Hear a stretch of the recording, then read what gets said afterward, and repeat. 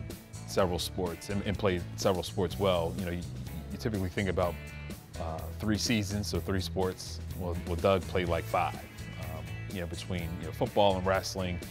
You know, he occasionally jumped in there for indoor track. He ran outdoor track. He started out playing baseball, I guess, his freshman or sophomore year. But he was just an ultimate athlete. He's excelled in 3 different sports. You don't see that as much anymore in today's youth, and Doug was one of those, guys that really excelled in football, wrestling, and in track. He could do it all on the track. Doug ran in relay. Doug pole vaulted, long jump. He was our Jim Thorpe. He would volunteer to do anything, everything. He was never afraid to take that challenge. Doug was a running back. He was a running back. He was a defensive back. That's what he played growing up. And when we got to Malvern, there were a number of us that played running back and so forth, but there was a void at quarterback. So as early as freshman year, Doug took that on. He said, I'll step in and I'll fill that role. So we filled that role well. The nice thing about our system that we ran is that he could do a lot of running still while quarterbacking the team. Our senior year, Doug didn't come off the field.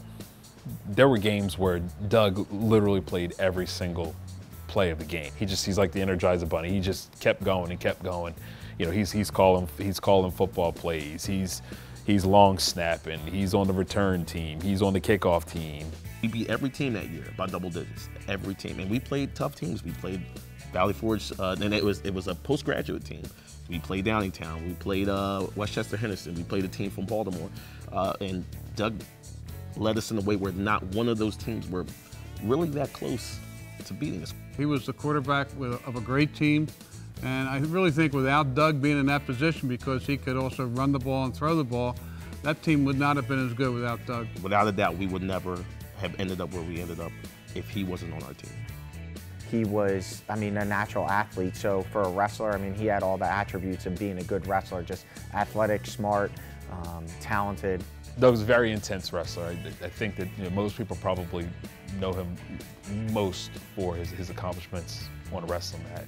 He wrestled at Prep States and Prep Nationals and Interact Championships, and he wrestled in club teams, so he was all in. They won the Interact title for the first time ever in Malvern's history, where they defeated Harvard School here on a Friday night, and it was just jam-packed in the gym for that wrestling match. And we didn't just beat Harvard School, we literally obliterated Harvard School that night.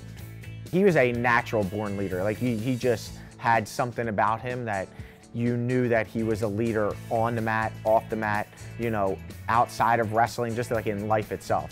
No person better deserving than you, and your love for Malvern and your commitment to excellence in everything. Sports, your work, your family, your friends. And we just want to thank you for everything you've done for Malvern, everything you continue to do. Congratulations on entering the Hall.